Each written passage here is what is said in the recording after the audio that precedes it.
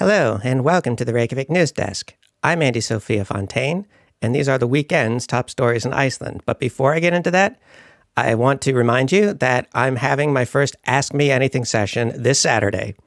This is for $20 patrons, and it will begin on April 1st, no joke, at 12 noon Eastern Standard Time.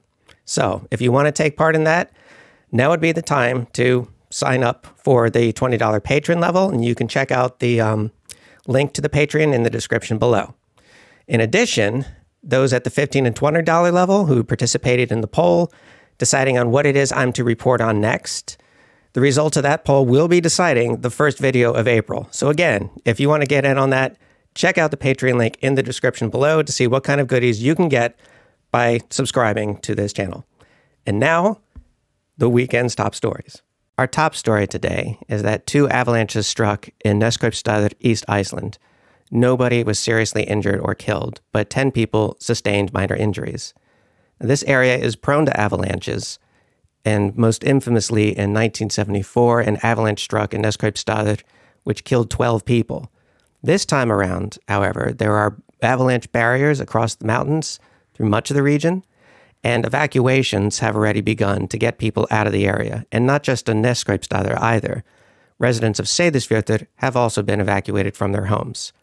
So I will keep you apprised of any updates if and when they arise. A measure to increase the number of security cameras in downtown Reykjavík was passed through City Hall. This measure was first brought up by the city police in 2017 in the wake of a brutal murder which began in downtown Reykjavík. The mother of the victim, who I'm not going to name here, objected to the police using this murder as a justification for increasing surveillance.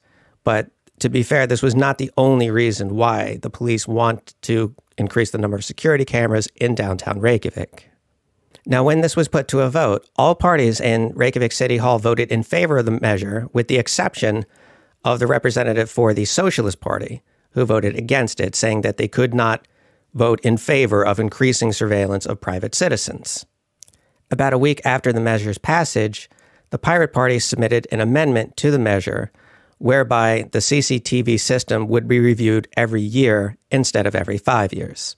An explosion rocked through Garðabær last week when a building which is under construction caught fire. The fire spread to 2 gas canisters in the building, which subsequently exploded, and mercifully, no one was injured or killed in this blaze or this explosion. Now, the cause of the explosion is still unknown. One possible culprit is the use of tar paper on the roof, which is typically heated after it's laid out. But this is a very common building practice in Iceland, and yet we don't have very many fires of this nature. So it's still a bit of a mystery what caused this blaze, but the matter is still being investigated. Loan, or the golden plover, has returned to Iceland. And just as the red-breasted robin heralds the return of spring in North America, so does the golden plover in Iceland. And that's why the first spotting of this bird in the year always makes the news. The irony of this particular spotting is that the plover was spotted in South Iceland. Currently, there is a yellow warning in effect in South Iceland due to a sudden abundance of snow. Now, a famous poem about the plover begins with, "The plover has arrived to proclaim farewell to the snow." So, the plover has its work cut out for it here. Lastly, in a sure sign that nature is healing, cocaine use in the capital area has returned to pre-pandemic levels. The levels of cocaine use in the greater Reykjavík area are not measured by self-reporting, but rather through testing sewage runoff water. This is conducted by Andie Sophia, an assistant professor of pharmacology at the University of Iceland. She added that the levels of other drugs in the sewage water have remained pretty much steady since 2020. Furthermore, cocaine levels in the sewage water may also be an economic indicator. For example, in 2008, there were very high levels of cocaine in sewage runoff water, but then the economy collapsed, and after that, cocaine levels in the water dropped off very sharply. Anyway, those are the weekend's top stories in Iceland.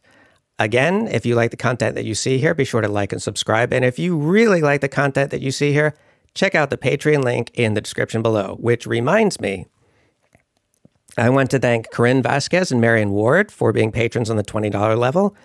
Marion Moores and Laura Johnson for being patrons on the $15 level, and Stephen Ellis and Viva Carvalho Schapner for being patrons on the $10 level.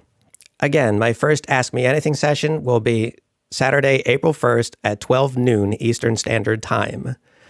So that's for $20 level patrons, and if you want to take part in that session, now would be a very good time to subscribe to my Patreon.